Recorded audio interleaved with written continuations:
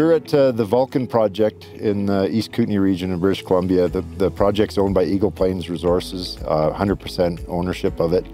I've been involved actually with the Vulcan exploration work since the early 90s, so I've got about 30 years of experience on this project. It's kind of haunted me over the years. There's a lot of indications on this property that there is significant mineralization. We've seen a lot of hints over the years.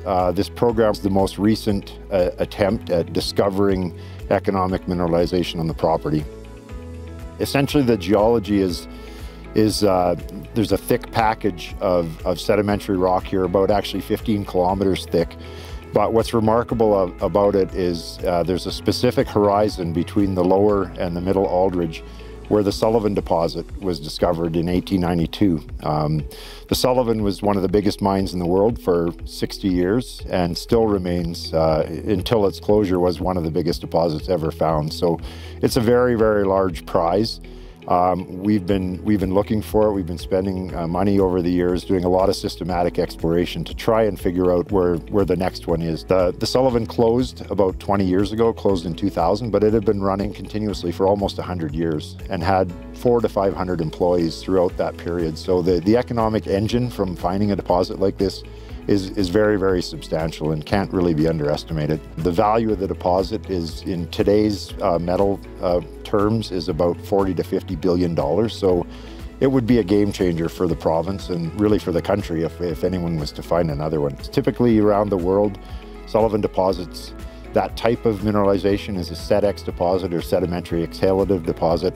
And other places in the world where they're known to be, they don't come in ones, they come in clusters of other deposits. So we expect and we suspect very strongly that there's other ones around here. They've just been very elusive for others to find. We are spending Eagle Plains' own money on this project, which we don't do very often. We like to joint venture out our projects to shed risk, to mitigate risk, and to get other companies to help with the marketing. But we like this project enough that we are committing our funds to it. This round of drilling will cost about $1.2 million. That's what it's budgeted at right now. The first hole was drilled about 8 kilometers away, down in the valley floor. The second hole was drilled about 2 kilometers to the north from here, and this is the third hole. This hole itself is targeting the lower middle Aldridge contact, which is Sullivan time, we call it, which is typically about 200 feet below the lower middle contact in that area. So this hole here is targeting that horizon about 300 meters down. It'll take a week or two to get to that depth, depending on if there's any drilling complexities, but we expect to be, in the next week or so, testing that horizon. We did hit it successfully in the first 2 holes, and we've seen enough encouragement from that we will continue drilling and continue exploring the property.